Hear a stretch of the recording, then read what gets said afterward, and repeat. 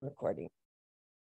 So as I said, I would like for you to print these out. And so I would print this out and we're going to do like a little deep dive in this one. So this one's the art teacher understands the skills. Marco Diaz, get down from there. Sorry, the puppy is on the couch. I don't know. He's less than a year old. I have a very old dog and a puppy, and it's yeah. Okay, let me see. Skills. So they're needing for us to understand both skills and techniques of the art process needed for personal and creative expression through the creation of original artworks in a variety of media. So you have to know all the different types of media. You don't have to know it completely and have it memorized and know like everything about pottery, but you might need to know, some of the aspects of pottery. I think that there's like something called scoring when you're making pottery, and you do lines and it creates sort of like a mesh netting on two different pieces of clay, and then they stick together like better when they're not from the same piece. But something as small as that, just having like a working reference with many of these. And so if you'll look at it, it says variety of media. Let me get my drawing thing out. Because when you do a deep dive, you want to, highlight important words and phrases. So you're doing skills and techniques for personal and creative expression. And this is going to be through original works of art. So that's one of the very important things. It's not so, this standard is not so much about you teaching about the history of art, but it's like teaching them skills and specific techniques to help them produce their own original works of art in various media, and a variety of media. And you'll look over here, and this is where it's listed. And so demonstrate and instruct. This is your application of things over here. So one of these is various media is repeated here, variety, various media, including, but not limited to, drawing, painting, printmaking. And I remember doing this in my art classes. So it's really cool. I mean, I could go get one from you for my high school art class. And we did all sorts of original artwork. And my parents were so like, extra that they like framed them, and so I now have them in my house. And they're not super good, but they're kind of cool. And they're different media that I had never used before. Like, for instance, one of them was printmaking. And so you think making like a copy machine, but actually it's called, there's different types, but the one that we did was called a I'm gonna have to look it up.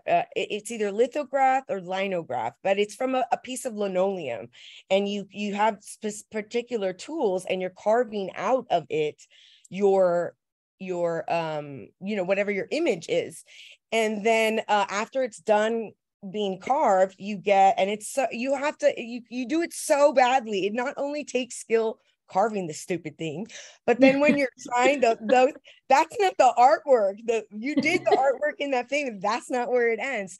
There's skill and technique to printmaking where you have to get like a tiny roller, because you don't do these big things. You do like mine was not very large at all.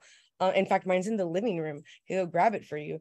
And so you take whatever color paint and roll it out on your little tiny roller. And then on the linoleum, you have to make sure that it doesn't get in the crevices of your artwork, because you'll screw up the image, right? And so you have to make sure you only get the parts that are, not scraped out. And so the first prints come out all messed up. The teacher has to re-explain, guys, don't put pressure when you're rolling. The technique of rolling it super gently, where you're just barely kissing the top of the linoleum. I remember her telling me, and I thought it was ridiculous. But so it was exciting, and it I think having such wonderful art teachers like built up, and it's one of the goals of TEXES for art, is to build up my creativity. And so like it's something that I found pleasure in, not just art, but all sorts of like fine arts and stuff like that. And so I try to do little activities like that with my kids all the time.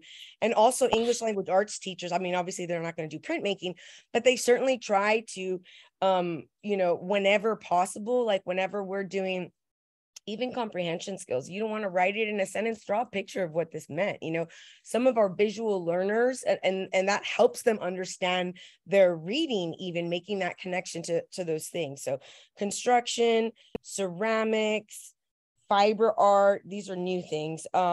Electronic media, right? Even TikToks is a form of art, right? There is a skill and there's techniques to making it interesting and engaging, as opposed to just, you know, taking up one whole video. And so our job is to help the students develop those techniques. And so typically they will give you, for instance, I'll give you one, and it probably could be used on the exam. So Miss Sauceda's fourth grade art class is finishing or having difficulty with their printmaking process. You know, students loved the scraping portion and are having difficulties with the actual print making. Which of the following suggestions or tips would be most appropriate for Miss Sauceda to help her students be successful with printmaking? And I guarantee you it's going to be, don't smash the roller down when you're doing the print. That's the technique.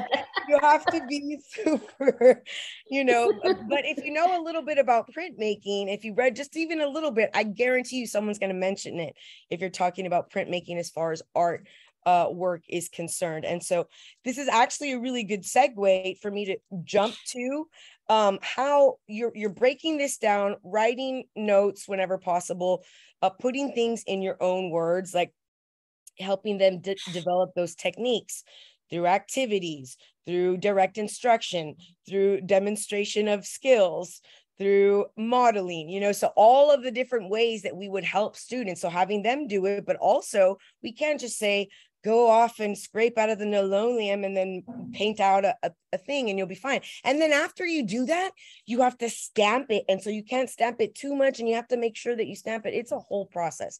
So knowing all the, you know, the little bits, or just being familiar with it. So any of these that you aren't, oh my God, sorry. When you have to like get out of the whole drawing thing for it to go away. You can't just erase things. Okay.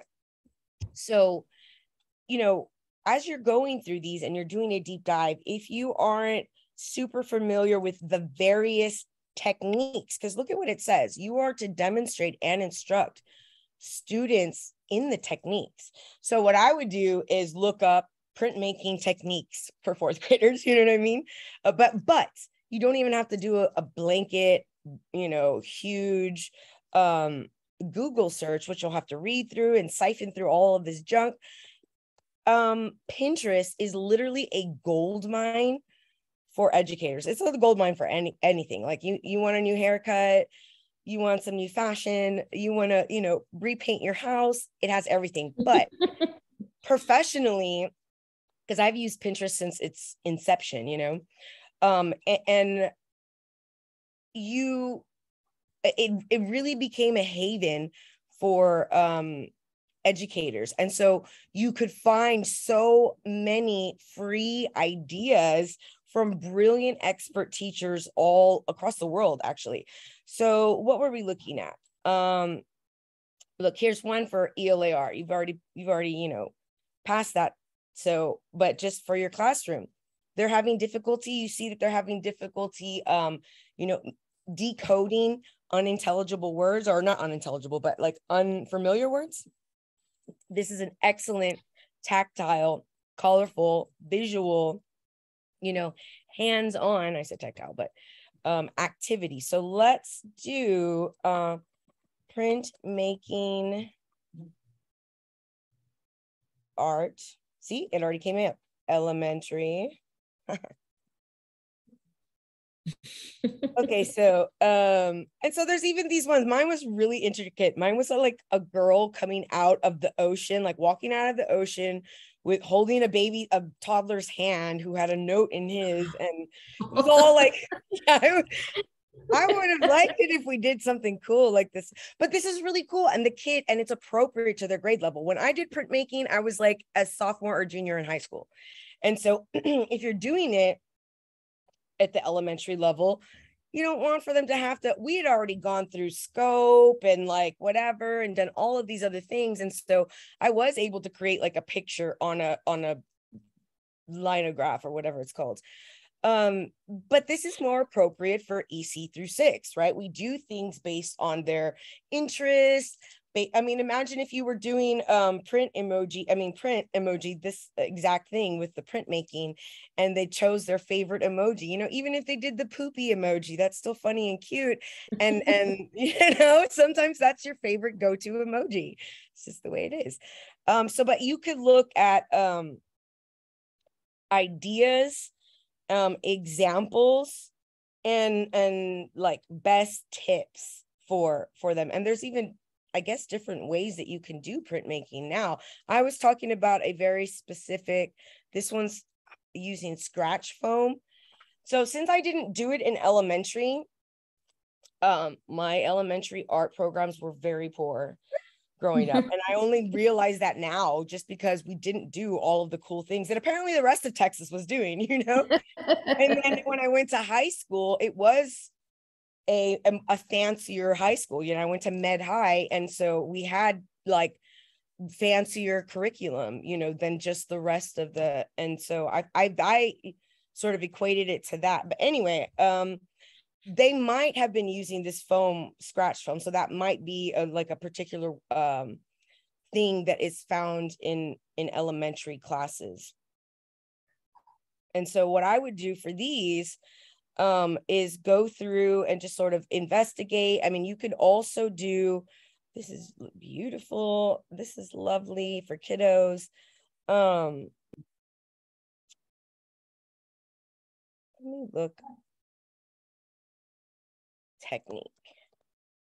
Techniques for, see, it is lino cuts. So this is lino cuts. This is step by step. This is printmaking. Oh my God, this is the hardest part of the whole process, the image transfer. Because not only do you have to get the paint on like level, then you have to smash it to like do the print, you know, for the paper on the stupid thing, and then like put pressure and make sure you don't smash it too much. It's so it's difficult. Oh wait, let's do for kids. And so you'll find best practices. What you'll find here is that art teachers themselves will put their best practices, right? And most of it is free. Some of like the stuff you can buy on like what is it called? Teachers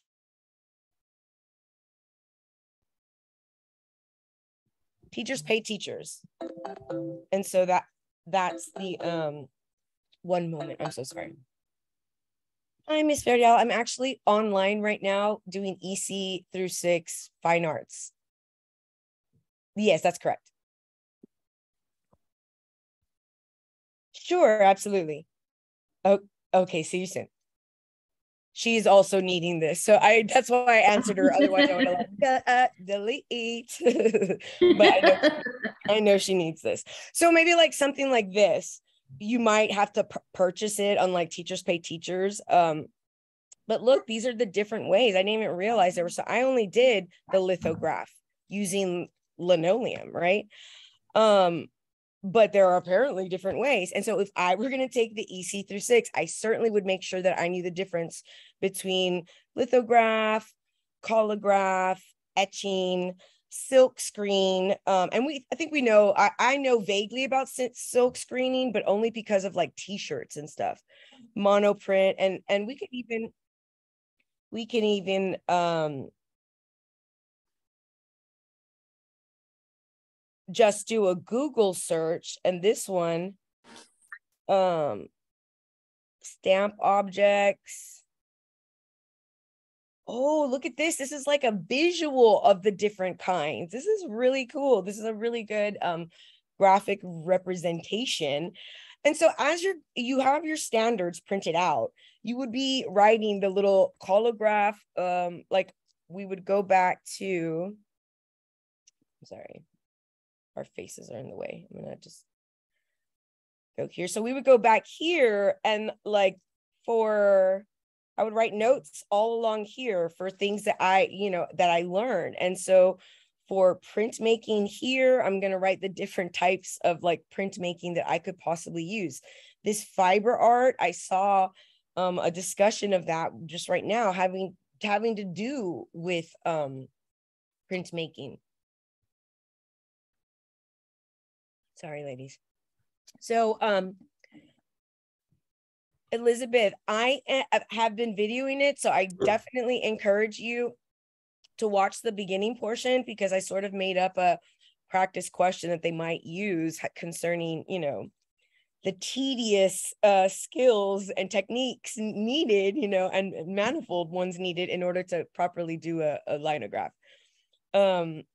So this one, I guess they take something and they make a collage, an artwork collage, and then they either color on just that part. I'm assuming they would other color on that. But see, the difference with the linograph, ladies, is that you see how in this, the collograph, and I'm just assuming it's collage and graph together, collograph. But the image is elevated. It's above like the dark space or whatever. You see the white space here? Like the image itself is elevated. The linograph is carved in. You carve into the linoleum. And so the picture is depressed into a flat space. So it's different. I don't know if that's important to know on this. So here you have monoprints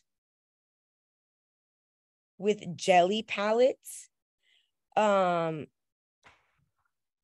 so again, I knew and had a surface understanding, actually had a pretty deep understanding, I'm going to give myself a little bit of credit here, of printmaking, but not even really what I thought was extensive about, the dark space and the techniques and blah, blah, blah. That was only one of the ways that you can print weight, and probably the most expensive and difficult one, I would imagine.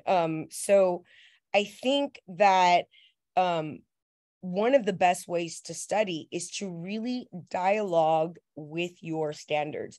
Go through them line by line and really be honest with yourself. Am I super good about everything that has to do with ceramics? We're going to look up fiber art right now because we're doing a deep dive of just this one together, right? And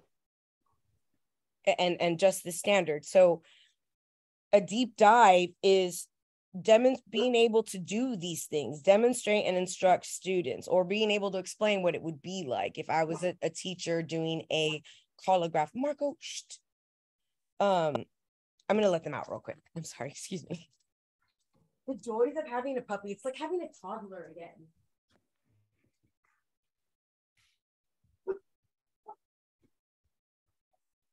This is my analogy for dogs.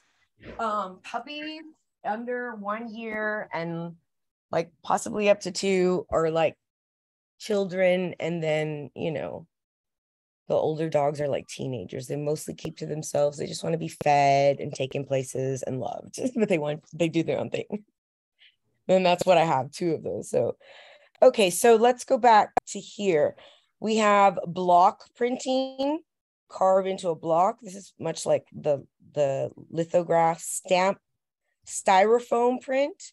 Oh, you draw with a pencil. I bet you that's one you would, the example I gave you, it would probably be really advanced, like for them to do the linograph in the 5th grade, or for whatever example I used.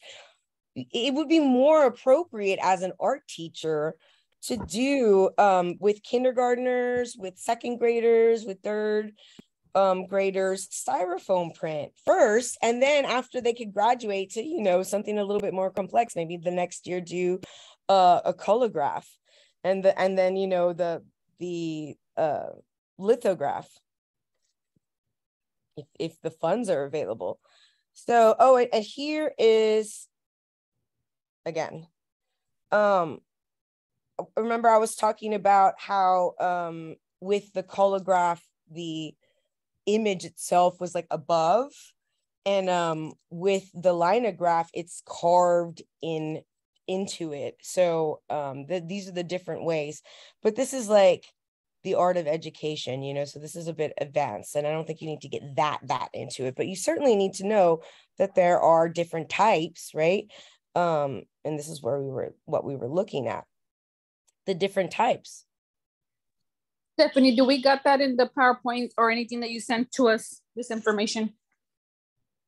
Right now we're on Pinterest. I'm just doing a modeling of how I want for you to use your standards to go look up particular things and gather data, you know, dialogue, and then take it back. So you would take this, and I think it's important for you to write it down, right? There's something that happens in our brain when there's tactile movement, right? When there's more than just the reading or the listening to a particular thing. And so I think it's important for you guys to, and I'll take a screenshot of this actually and just like send it to you.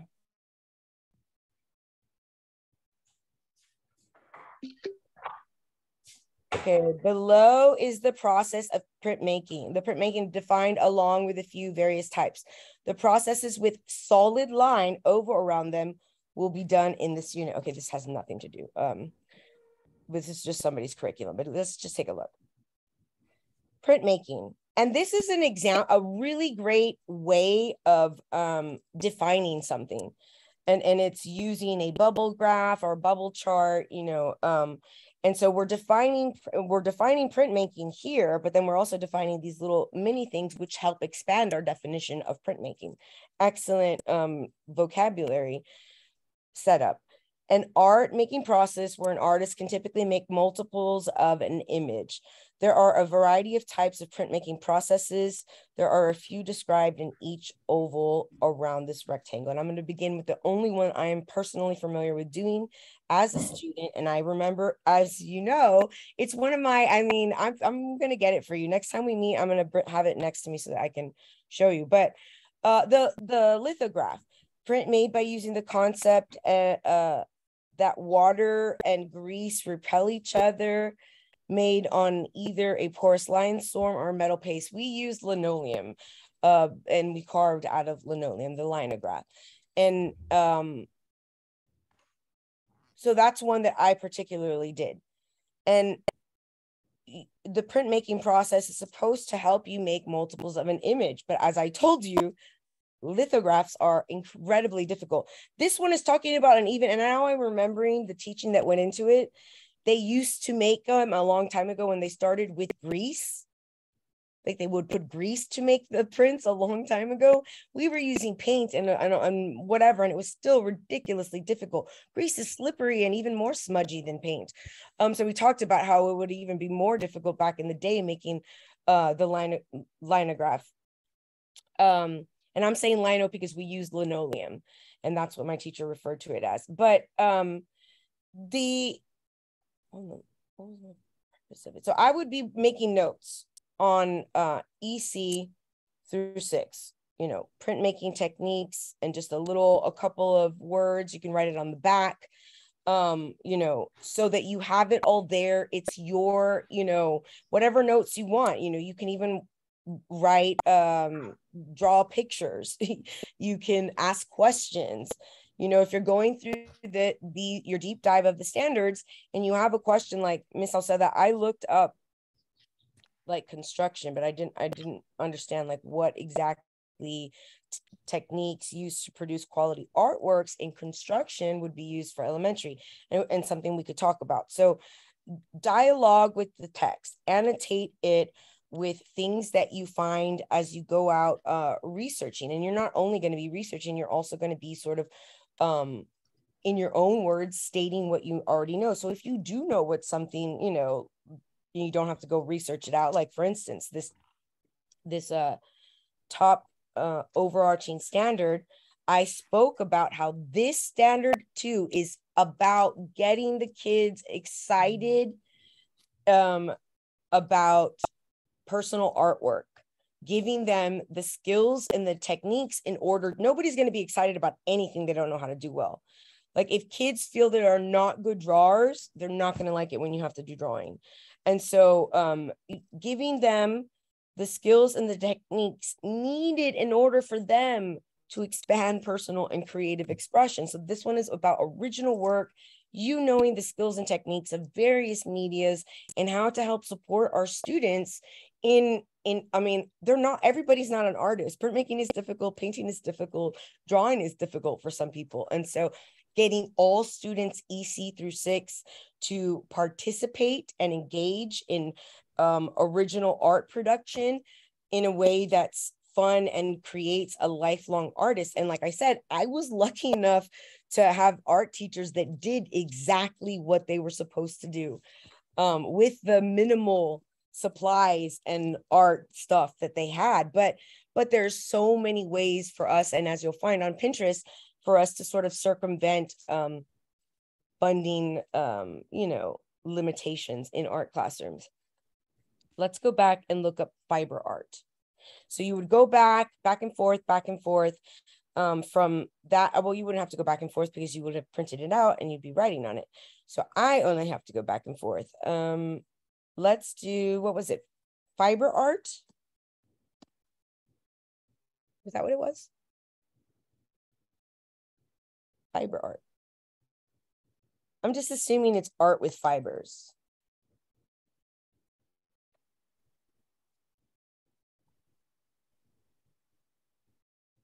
Elementary? Wow, I'm like, maybe there's a, okay, no, that's here. Oh, with yarn. I've seen that. Oh yeah, me too. See, this is something we definitely did. In fact, I have my son's fiber art on my wall. He's 14 right now. I know. He's 14 and he made it for me like in first grade. It's with a small, like the cheapest of, but because Pobrecita, I'm sure the teacher bought it herself. Like it was a paper plate and she, poked holes in it, and they did an ojo, and it's so beautiful. It's on my wall in my bedroom. I promise you, it's like I have Picasso in there. I still have stuff everywhere, but yeah. And he makes fun of me like, oh my mom, you put that up, but look how beautiful these ones are. So they can glue it down. They can do the ones like my son did, where they actually like poke holes into paper plate or some sort of plate. So many cardboard loom, very cool and sort of cost effective. Oh, this is what it's like. So I have one of these and he laughs at me. Isn't this beautiful? Where is this? This looks like it's in a museum. I wish. Okay, DIY art elective. So it wasn't an art museum, but still I feel like it could be, and they do some beautiful things in the classroom with these fiber art, fabric wrapped sculpture art for kids. There's so many ways that you can do different things, but let's see. I'm trying to look for one. There's a lot having to do with the fabric weaving. And my daughter did a fabric weaving with yarn, and that one, I saved it for a very long time. I don't know what happened. She's 17 now. She's a senior, so some things get lost. I have five children, so but her artwork is littered throughout my entire house. She's a huge artist. Yeah, she's a big time artist. So literally in my youngest daughter's room, almost all the artwork, I would say like 90% of the artwork that's there is my oldest daughter's. And then some of the artwork that she does with them. This is beautiful. My middle one is super artsy, and we have art and paint everywhere. Yeah. Like my brand new house has paint on the tile floors. Yes, absolutely. I totally understand that. That's my house completely. Like, this is very cool and easy. Burlap is very cheap. And then just the different colors. In fact, I am going to save this to do with my kids on the weekends. My two littlest ones. Okay, so we know what fiber art is. It's anything doing with fibers, right? So we're going to go back, or you would write on your paper, fiber art is anything having to do with fibers. So like some of those were pieces of cloth, and that's one of the ways I've seen. Actually, one of my interns I didn't know it was called fiber art. That's not what she called it, but that's what you would want to call it in the classroom. Actually, you want to explain this is a type of art, and maybe I just missed it on the day I went to go visit her, but they were weaving with stuff like this, and they brought a whole bunch of like old shirts or clothes that were donated, and so they didn't have to buy any, whatever colors they wanted, they cut from the old clothes, the donated clothes, to the classroom, and they had a whole bunch of different colors and shirts and whatnot. So go back, jot your notes. Let's take a look at construction for elementary.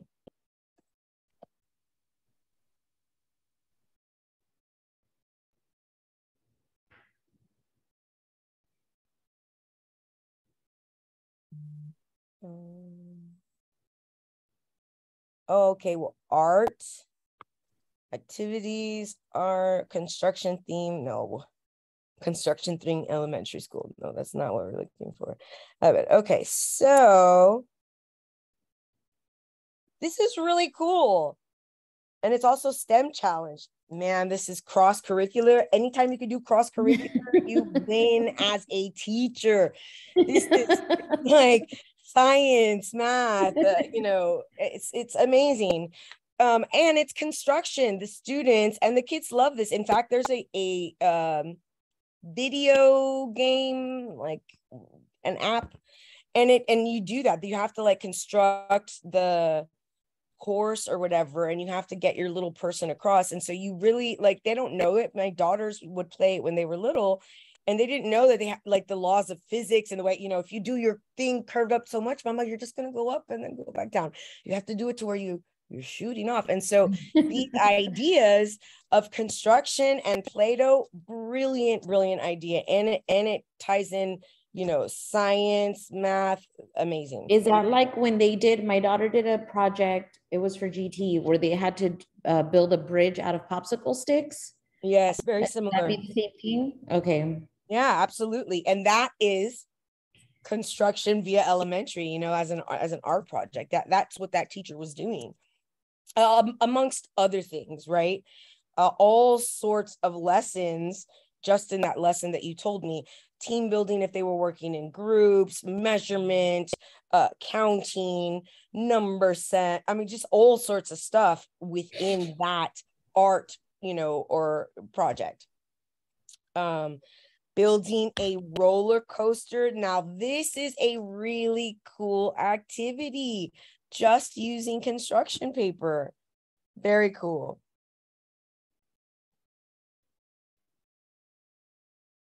So you can even like, let me go back to this one right here. And like this lady or person, I'm just gonna follow them. Science and STEM activities. Like I said, if you do cross-curricular, you just win the day.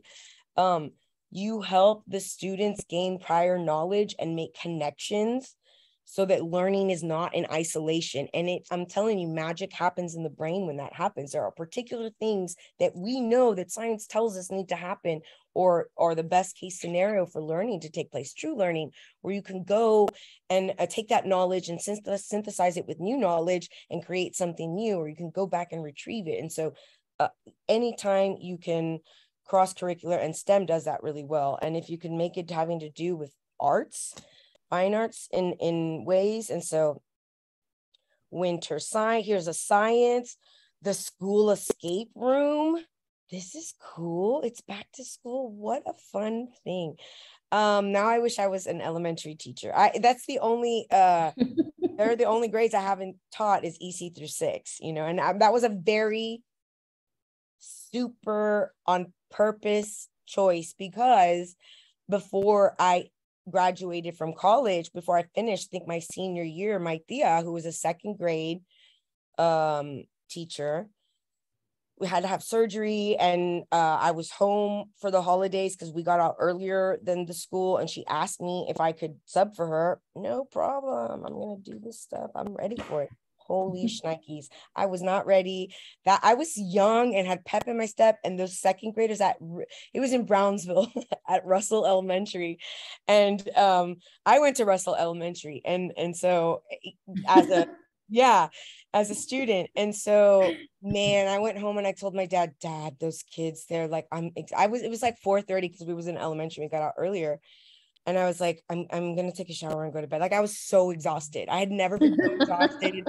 I had been through tennis tournaments. I had been like, when you're trying to keep 28 people safe, you know what I mean? Yeah. Learning, not messing with each other. And it just like, I didn't even know. I had no pedagogy experience at the time, just with what I learned from my family.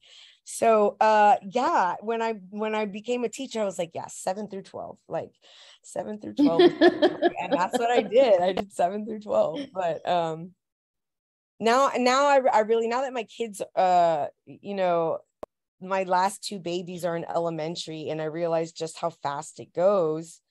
I maybe I should go and do elementary school. So I would definitely follow, and I'm already following this person.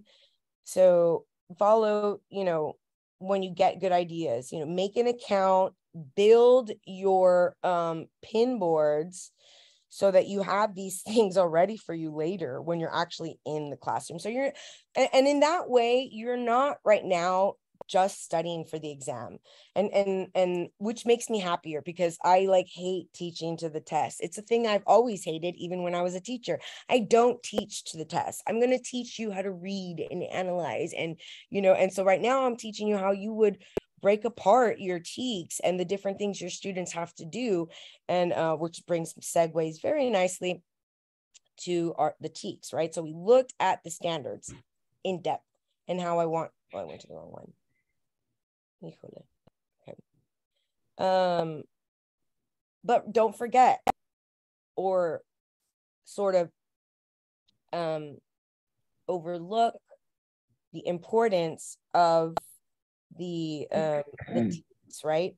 So we'll go to the kindergarten TEKS and look at the like particular things. And so we need to identify elements of art, including line. And I remember when my daughters, they just did this, and they came back from when they had art class, because it's specials and they rotate. You guys know that. But they came back with like they had done different lines, squiggly lines, and textures, and different repetition, different patterns that they made just with like stamps, to learn. Using or create artworks, right? So we're going to express thoughts and ideas creatively while challenging the imagination, fostering reflective thinking, and developing disciplined effort and progressive problem solving skills.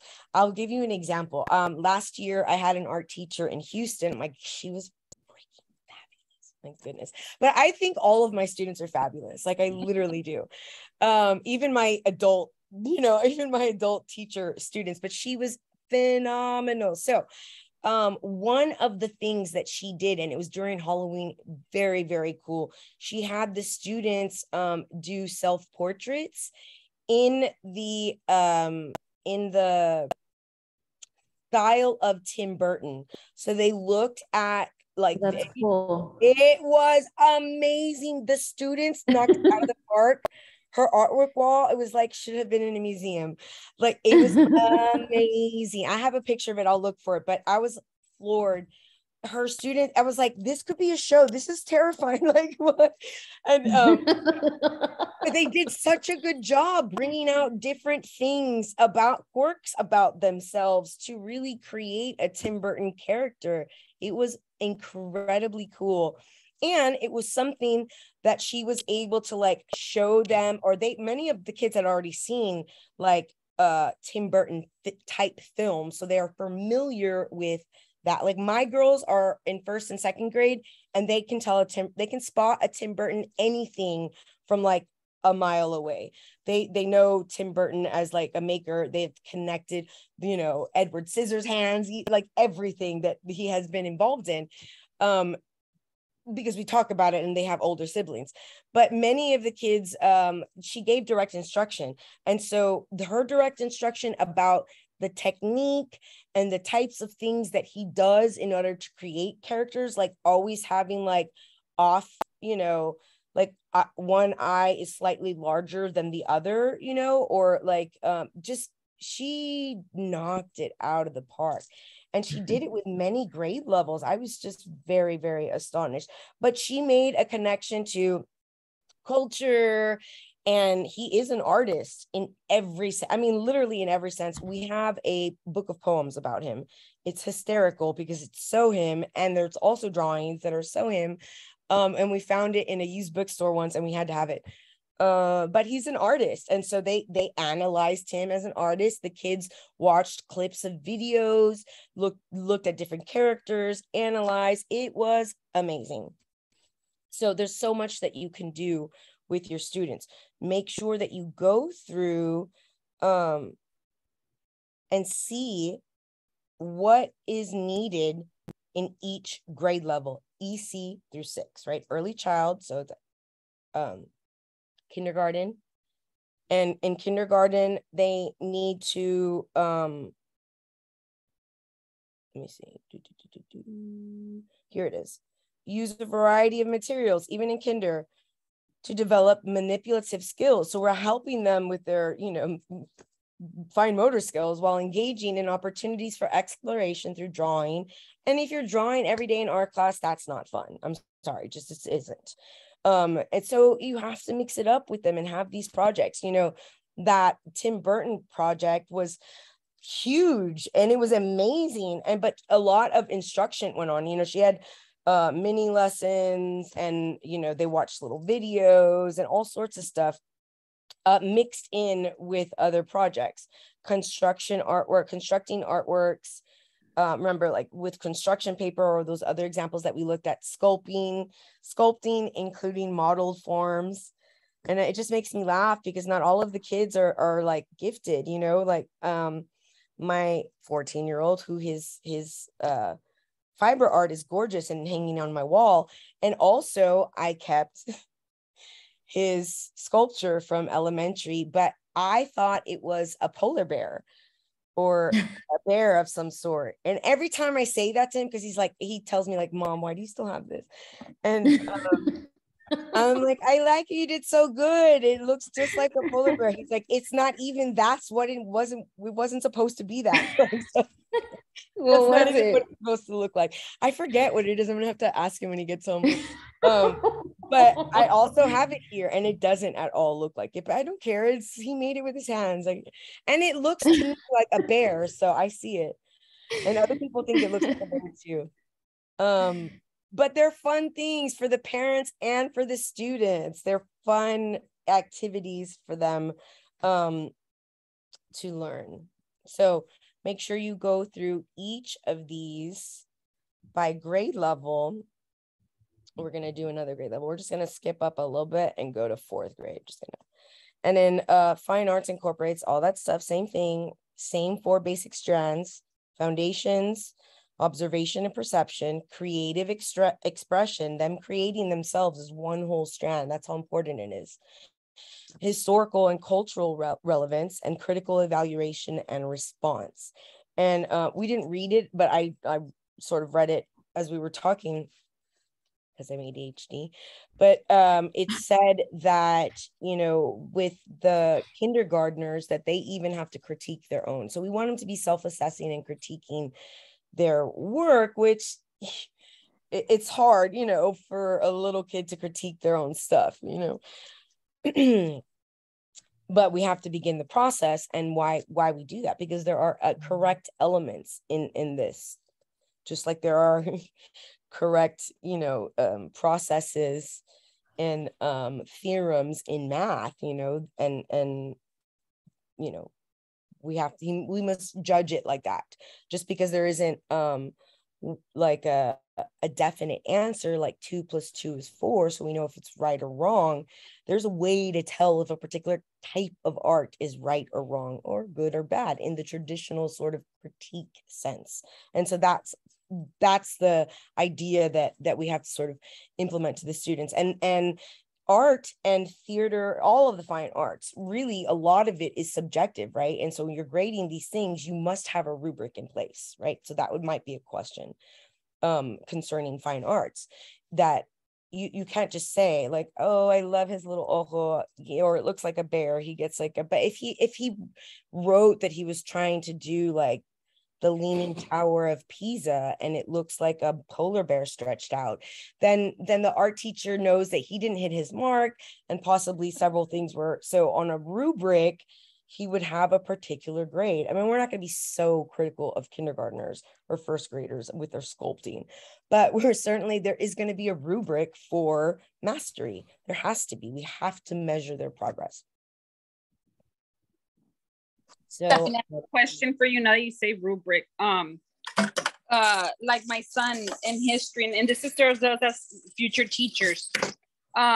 So my son is having a hard time with history, right? So I tell him, can you put him to do like a checklist? Because maybe he's not under, if you put him a checklist, he'll get the work done, because he has a 60 in history.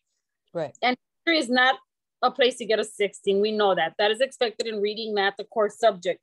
Right. So they were like, well, no, they're like, he just needs to copy it. I said, yes, but you cannot assume that the kid's auditory learner. Right. Needs a visual, like, you know, if he's not if you've had to repeat the same thing over and over again and show him. So is it possible for them to provide like a checklist? Absolutely, say, sir. I know that most students can, you know, take directive orally. Some people need to see it on the board, and some people need to have a piece of paper. You print it out. What is the harm with giving multiple avenues? Provide them with the task broken down on the board and a printout for everybody so they can have it with them to refer to or to check off. That not only is providing differentiation of instruction by providing different, you know, like modes of modalities of learning, but you're also modeling study habits and like planning, you know what I mean? Like giving them a little checklist so that they can be responsible for that. You know what I mean? I feel like it's a very lazy thing to be like, oh, he can just copy it down. Like, please, can you go the extra step for my son who is clearly struggling in your class before I speak to your principal? Like, oh yeah. I was there for over an hour. I'm like, because he has anxiety, you know, and he has asthma and all this. So they're supposed to be given like extra time and stuff like that. He's on a 504 plan. And right. They're like, well, it's because we would like for you to take him back to get reevaluated for the anxiety. I'm like, why? Anxiety is anxiety. It's not going to go away tomorrow. It's not going to go away in 2 years. It's going to be there forever.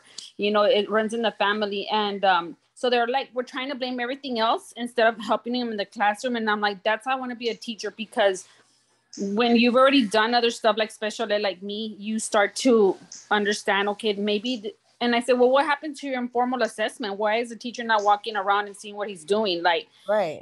Oh, it's like, you don't assume that the kid knows it. You're supposed to be going around and checking. You never assume the kids know it. And in fact, she doesn't even have to assume she knows it, because his grade is a 60. And I would tell my students and my parents, my success is literally contingent on your success. You know what I mean? And I feel that still to this day. My success as a teacher of teachers, as an instructor of teachers, is dependent on my ability to help you. And so if you need one-on-one or more visuals, it is literally my job to, you know what I mean? Like it's just not everybody had thorough pedagogical instruction. You know what I mean? Like a lot, Texas Teachers has been around as long as Teacher Builder. They are a massive program. They have thousands of interns a year, and I end up having to tutor them. They pay me private money, $120 an hour for my tutoring services, or use my online videos for free and email me, thank you so much. Texas Teachers never talks to me. I've never spoken to an instructor, and Teacher Builder pays for y'all to have access to me. You know what I mean? So it's just, it's a totally, it's a totally different thing. I know, because of my I'm doing the teaching certification, and I'm going through the modules, and I'm doing the tutoring to pass my EC-6, and I can't wait to get there, because you see, it's like, it just really pisses me off that these teachers nowadays they don't go that extra mile for the kid. And it's like, you see that he's struggling. Like, he had a 30, mind you, but they already know, okay, 30, when it goes out on the progress report, and mom's going to call me. And sure enough, she says, I worked with him a day before. But then my son's like, Mom, she's never here. So we're expected to know what to do. So that was another concern. So the assistant principal, when she saw me, she's like, I don't want to deal with this lady no more. Like, well, no, because you're put on the spot and you're responsible for the kids learning. Yeah, absolutely. You know? So I just wanted to ask that, because they kind of said, well, no, it's because he has to pay attention. I was like, man, like, they're just this close to me reporting him to TA because they're violating his rights. First of all, teachers don't even have a copy of his 504 plan. They don't even know he's on it. That's crazy. And that's a problem. Yeah. So yeah. It's a problem. Yeah, that is a problem. I'm so sorry to hear that. And, you know, and it's not all teachers. There are so many amazing teachers that go, but Texas teachers does churn out a lot of unprepared teachers who literally didn't know you have to constantly be collecting data. We don't just give 6 grades for the grade book. And many districts will do that. They'll only have like, you only need this many grades in this marking period. Those are not the only assessments that you should have. You should be doing daily, even if you don't write them down, walking around, like, are they understanding? Are they talking about it? Like, it's not a just for grade transactional thing. And so a lot of the teachers that were mass produced by some of the particular Texas teachers, not to throw anyone under the bus, but the guy that owns it, he doesn't even have any experience in education. It literally is just a big business. Like, they knew that, like, there was a need for teachers, and they just jumped in, and they literally don't talk to anyone. So it's pretty crazy. And the thing is I'm not just bashing them because I work for a competitor. It matters. You know what I mean? The kids go to class, and then my kids have had teachers that are Texas teachers, interns, and my own children, because they have listened to hours over the last, 6 years of me teaching teachers. Like, they're like, Mom, this teacher doesn't even want to instruct. She just said that, like, we could just refer to the stuff she made for COVID online. And I'm like, excuse me, you are there. We're not going to be using the videos you made. Like, the kids have questions, and she's like, watch the videos online that I made during COVID. What's talking about? Like, yes, no. So us that we're going to become teachers, we need to be very careful, because try to find out about your students as soon as you can. Do them formal testing. Mm-hmm. So that's why I like the EC-6, because you get to start learning the foundation skills. Like my son right now in kinder, they're saying, well, he's struggling to do this. Okay, well, what are the interventions you're doing? Right. I don't want my son to go to first grade and not be reading sight words. So I'm glad I'm learning all this. Absolutely. Go in there and say, I don't want to hear. I mean, how old is he? What grade is he in? I have one, but the one that I said is my kinder one. But okay. There's 29 kids in the classroom. I'm like, for kinder, that's a lot. It is a lot. And they should, I can't imagine that they're just like sitting there blaming a kindergartner. I mean, like, we already know the challenges and the spunk that you need for kindergarten. You know what I mean? In that super big growth area where they're learning, and then add anxiety, it's just, I would go in there and say, I appreciate your opinion, but I hope you can appreciate my request that you, instead of, posing things that he's doing wrong, I want to know what you've tried to do to support him, because it's my understanding that there should have been several things that have taken place before, you know what I mean, in any of the situations, support. It is our job to identify need. I can't imagine going into a parent teacher meeting and saying, well, it's just because he's this and that. Like, that's A, not productive, and B, what are you going to do to help him? I'm all for whatever it is that you're going to do to help him, but I need to know what plans you have to make it to where he is mastering and thriving, because that literally is your job. He needs to be mastering and thriving. It's kind of the law, you know, and we know he's not now, and you've already identified areas of need. I want to know, what are you doing to support his areas of need that you have identified? Yeah, no, I already addressed that because I work for special ed. And when they, at first last year, they wanted to refer them, I'm like, what have you done? Show me the interventions. And it was just word of mouth. I said, no, I want them on paper. Show me what you have on paper. Don't tell me that you've done this, you've done that. So when I got the diagnostician on board, you know, he's like, I'm not going to assess him because he's, first of all, he's in pre-K. What am I going to assess? I mean, he doesn't need it. Y'all need to work with him. Exactly. So I brought something from the doctor. So yeah, it's just amazing. We have diverse kids in the classroom and learning about all this, like the fine arts. I didn't even know all this was part of the fine arts. I haven't got there yet. I'm on ELAR. Okay. Well, you can go back and rewatch it. So as you're going through these, you know, if I were, are these saved? These ones are created. Oh no, create an idea pin. But so let me see, cultural competence, dry erase board. What is this one? I have no idea what I put in this. Sorry, ladies, I'm trying to find a good example. So you can, and this is like a broad one that has a whole bunch of stuff in it, but you could do one for a board for art, or you could even get more specific, like and this is like organizing it, to-do list. You can keep notes here, but you can also organize them by particular like thing that you're looking at. So we were looking over here and I saw architects. This is for 4th grade and all of the different things that they need to do. So they have ceramics, fiber art, construction, mixed media, installation art, digital art and media, photographic imagery.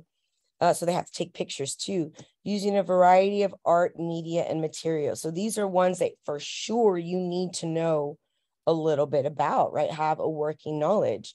Remember, I told you ceramics, there are particular things, and I think it's called scoring, like how you stick 2 pieces of clay together so that they stick when you're like blending them together before you put them in thing. But let's look it up and not rely on my limited knowledge of art. So let's go to ceramics.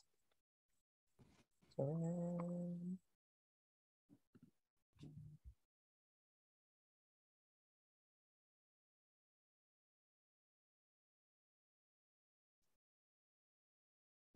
Oh no. Oh, because it's looking in mine. Hold on. Ceramic. Oh. Orchids.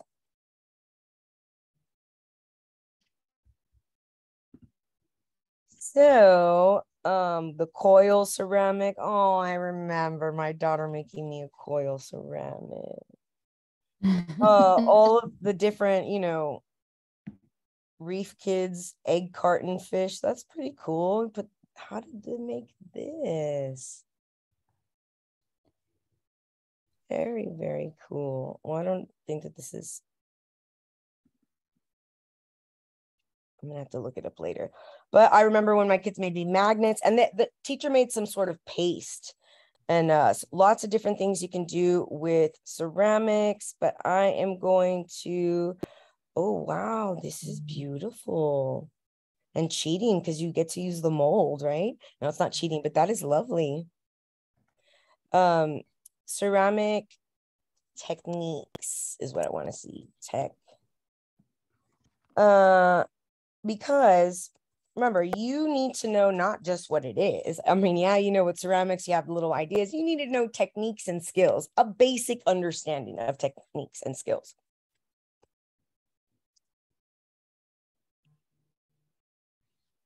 Pottery shapes. Oh, here it is. Scoring and slipping. Oh, I knew I remembered. And you see, I'm remembering from like sophomore year, which is ridiculous. but that's how good my art teacher was. So you create like hatch-like things on one side and the other, and it, you know, you're able to sort of glue pieces together, and it does glue. It's pretty crazy. Then you fire it up. So slipping is what you create, and to create slip, you it's clay paste. So you take a chunk of clay and you pour water in it and you make it like mud, even like mud. Like after it rains or something, you know, out there. And that's the glue in between it, and it works perfectly. Now that I'm thinking of how it works, I sort of see how it works. So slip is clay paste. The easiest way to make slip is to mix clay and water into a small dish. Use a brush to stir the clay in the water. As soon as you get a pasty, almost mud-like, the glue connects your pots, and it should be thick, like mud, not watery mud, but like thick mud.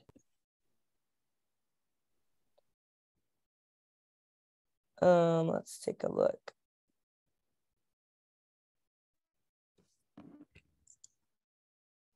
The techniques we will be learning in class: clay, small brush, a knife,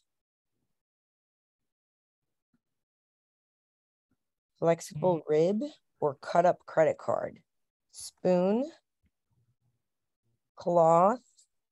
Oh, cloth, if you put cloth on wet clay, it makes like texture stuff. So I guess this is things that you would need in order to, I don't know what grade level that is. Oh, there's also glaze. That's another step to, I think you add it. Yeah, it makes pots waterproof, but I can't remember if you add it before you fire it or you fire it once, you add it and you fire it again. I really don't. I don't remember what we glazed. Okay,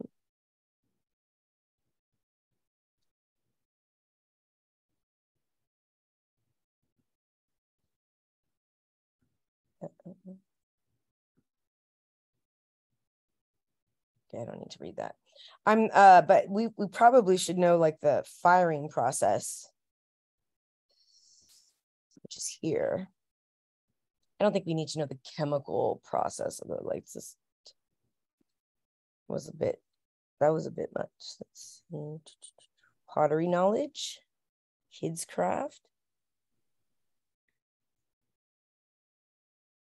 Yeah, there's different types of glazes. I also have the pottery I made in high school, and it's like just this little thing with like a tapa, but when you bring out the tapa, it's like a little Mexican guy in there. The tapa is a sombrero. And I had it with me even in college, and somebody told me that that was kind of racist. I'm like, I'm Mexican, like I'm very proud. Like, hello, like, hi, but you didn't know he was up in there.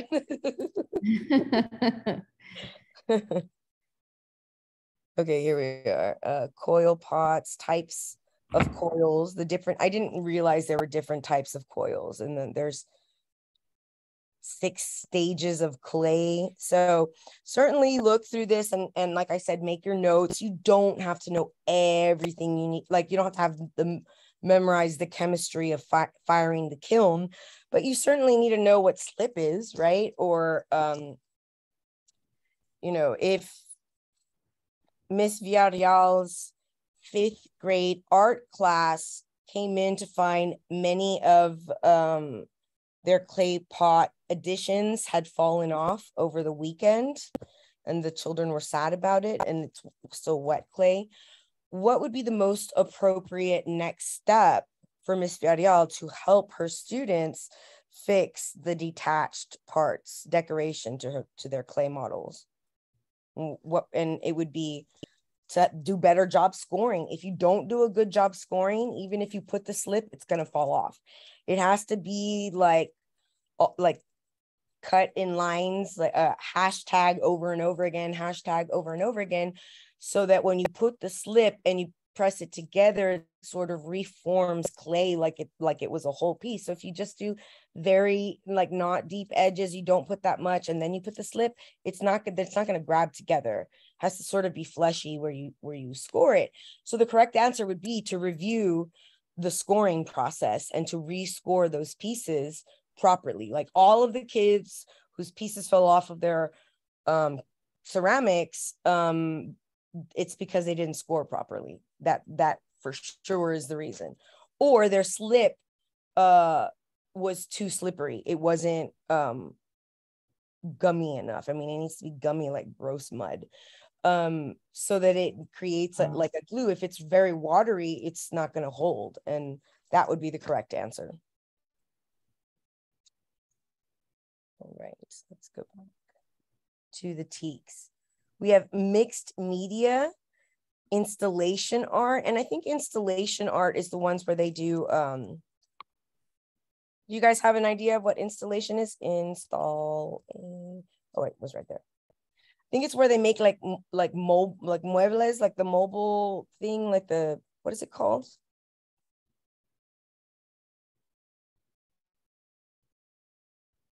It's too for kids.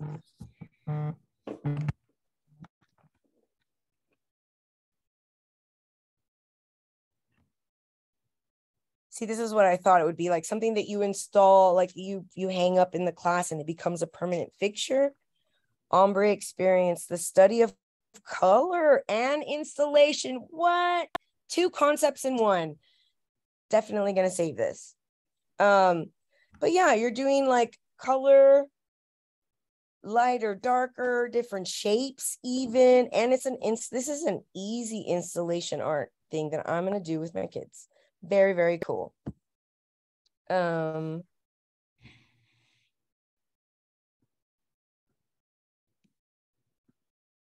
That's kind of cool, this recycled art business. Is this plastic? There's so many ideas that you can, utilize with your students, but installation art is, I guess, a collaboration, and it becomes installed and a focal point. So like they worked on these, and this is another type of art, what is it called? Origami. So everybody created a dove or a pterodactyl, and then they hung them and installed them up, somewhere. Installation art. So you'd go back to your standards document and just jot down, a little bit of what you learned or a summary. We're just going to do one more and then I have to go, but we're going to look up mixed media to see any examples of mixed media for.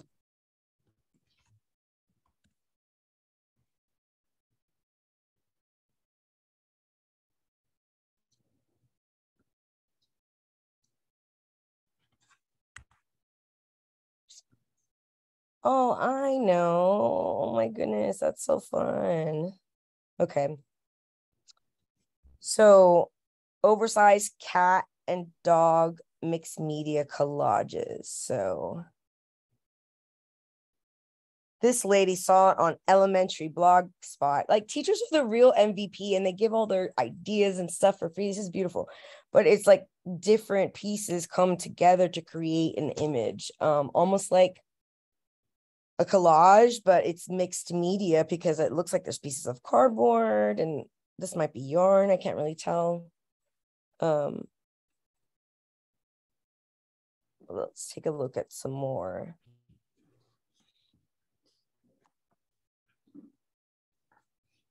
So looks like we have paints and maybe watercolor, stamping, calligraphy, and other, visual collage. I guess mixed media and, collages are very similar. Right, mixed media equals collage.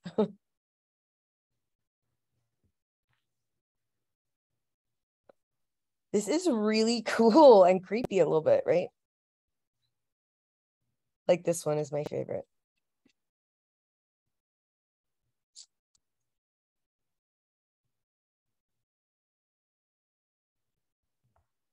We did a really fun one when my 14-year-old was in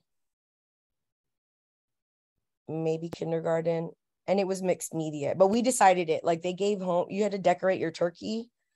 And so instead of just like coloring it, we did mixed media. So we cut out like all these different, like I gave him a color. We all worked on it like as a family, like the whole family worked on it.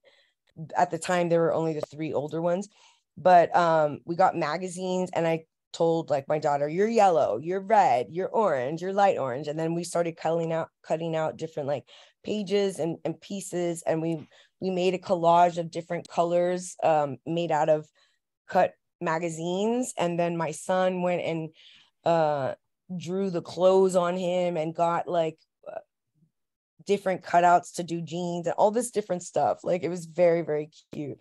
And to date, one of my favorite projects that he had to do. Look, this is where they're creating themselves, but my intern last year did it for maybe she got it from here. Oh my God, maybe she's not a genius and she stole it from Pinterest. No, she still was a genius. She executed it amazing. Let me look up Tim Burton art project for kids. Let us see. Maybe is our stuff here. I'm gonna find the pictures, but that's not her. Hers were amazing, and they were all, those aren't even as good as her students. I'm gonna find the picture for you because I know I have it in my iPhone, but I have 44,000 pictures in my iPhone, so it's like so hard for me to find a picture. Maybe she did invent it. It was amazing. This is very cool.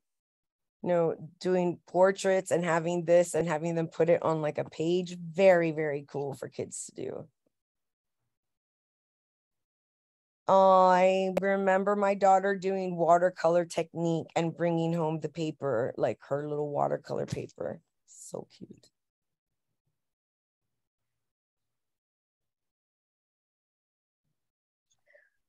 Honestly, the better job the art teacher does or the teachers do connecting these things, like it's like little presents, tokens, or memorabilia for the parents forever to come. I still have all my kids' stuff, unless it broke during one of our moves, but art projects, this is amazing. There's also that art where you scratch, the scratch art. I forget what it's called. Scratch.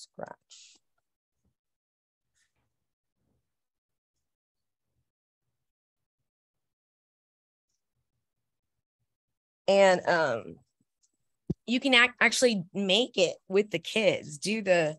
Although it does use a lot of crayon because you have to like color with crayon behind it, and then I forget what you put on top. It might be paint, but then you scratch. Oh yeah, it is paint, and then you scratch off what you want. But this is fun for the kids to do. And I did this we did this in high school. Look, you can do it on a paper plate.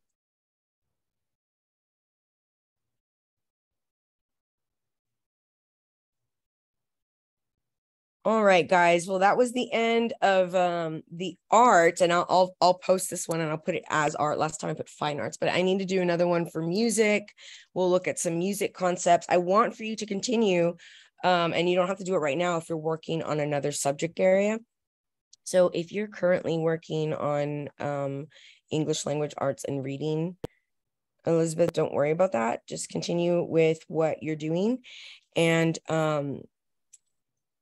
later when you go and you're studying for the art portion, just go back and rewatch this video and make sure that you continue to go through all of the standards. We only looked at standard 2, which was original artwork and like that building of creativity and their skill and technique competency so that they can get enjoyment from creating original works of all sorts of art, right? We only did 1 standard. I need you to do all the standards and do all the grade levels in the TEKS, right? In this way where you investigate and you take notes, and then make sure that you write down any questions too. Like, you know, get anything that you have, like maybe you need expansion or you don't know what it would look like, jot it down and we'll go over it next time. All right. Cool. All right. Sounds good, ladies. You have a wonderful rest of your day and a beautiful weekend. And I will see you again soon. All right. Thanks. Bye. Bye-bye. Bye-bye.